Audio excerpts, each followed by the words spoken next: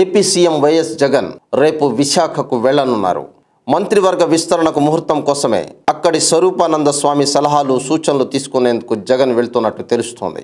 విశాఖ శారదా పీఠాధిపతి స్వరూపానంద స్వామిని ప్రత్యేకంగా కలవాలని AP CM YS Jaganmohan Reddy నిర్ణయించారు. ఆయన విశాఖ పర్యటన మంగళవారం ఖరారైందని సీఎం కార్యాలయ వర్గాలు వెల్లడించాయి. రేపు ఉదయాన్నే విశాఖ చేరుకొని ఆయన స్వరూపానంద స్వామిని దర్శించుకోనున్నారు. ఆపై తిరిగి జగన్ అమరావతి చేరుకుంటారు.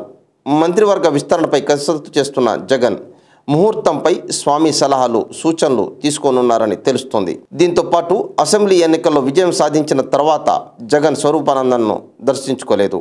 సీఎంగా జగన్ ప్రమాణ స్వీకారానికి ముహూర్తాన్ని స్వైతం స్వరూపానంద స్వామి పెట్టారు. ఈ నేపథ్యంలో ఆయన్ని కలిసి కృతజ్ఞతలు తెలియజేయాలని జగన్ నిర్ణయించుకొని తన విశాఖ పర్యటన ఏర్పాటు చేసుకున్నారు.